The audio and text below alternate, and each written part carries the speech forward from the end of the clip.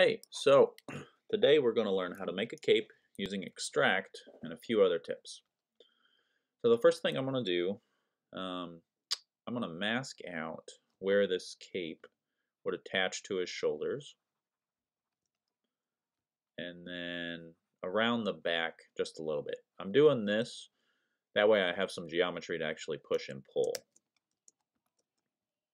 Okay, so my cape will come down like this and then swoop around this way. That is the goal here. So I got my mask and my subtool palette. I can go to extract. Let me get a better view. Hit extract. Yay, that looks great. Now, it doesn't actually look great, but it's a good start to my cape here. Turn off solo mode. So I pressed extract and then accept if I like it. And now it's pretty low poly, but I want it to be even lower poly. It's easy to work with. Before I press Z remesh, I am going to go to keep groups and click that, and then turn the target polygon count really low. Hit Z remesh. So these colors are polygroups, and it's important that I press keep polygroups for what I'm about to show you. So my goal is to have a cape, right? So I could use the move brush, snake hook brush, whatever I want. But I'm working with a two-sided kind of plane here, right? It's got thickness. So I've got this side and then this side. So if I were to continue pushing and pulling and, oh dang, now this is too thick, I got to worry about the bottom. I don't want to have that headache. So I'm going to delete part of it. So we're going to go to polygroups. And under polygroups, we are going to press group by normal. Now when I get into solo mode, you'll see what happened. So it just made groups based on the way these polygons are facing, right? The normals of these polygons, which is helpful because if I press Control Shift or Command Shift on a Mac and then tap on, let's do that again, tap on this light green, right? It hides everything else in this subtool. So then I'm going to go to Geometry, Modify Topology, and then Delete Hidden. So now the only thing I have left is this.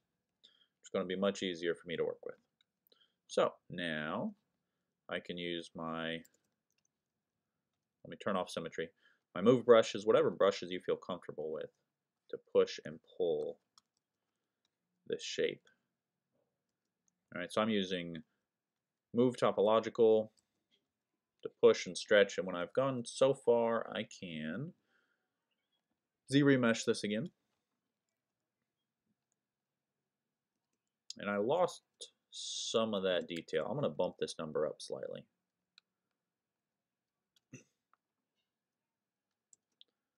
There we go. That'll work. And let me smooth this. It was starting to kind of pull past each other, and that's not what I want.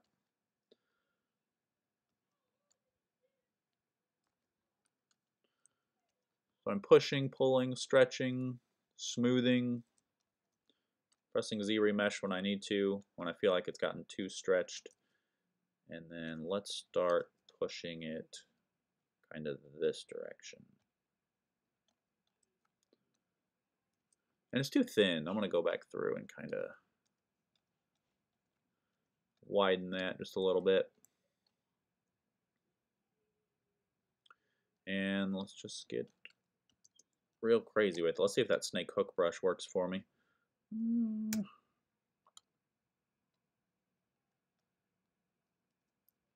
Z remesh.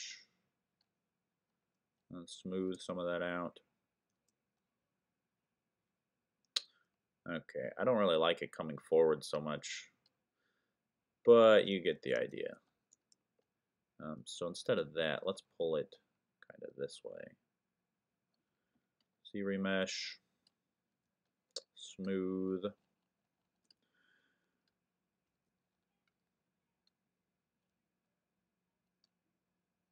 Okay, so now if I like this, and you can get extravagant as you want to,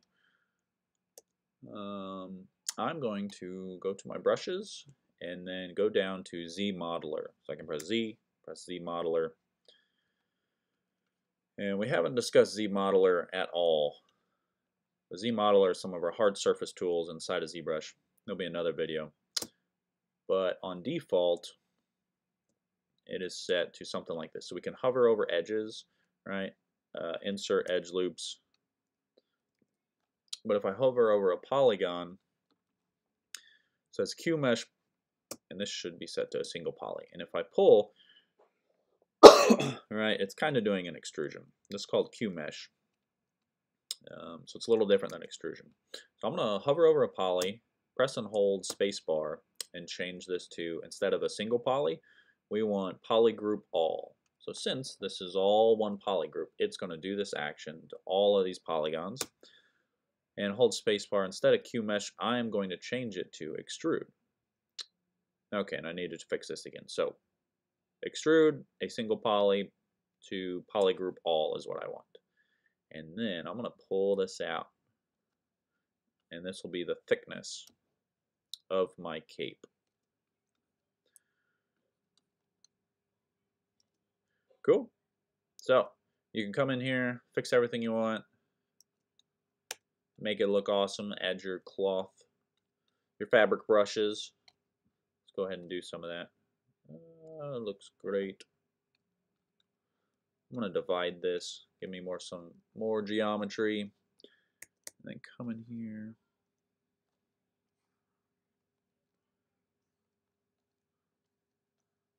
Maybe start to get the illusion of some of that fabric.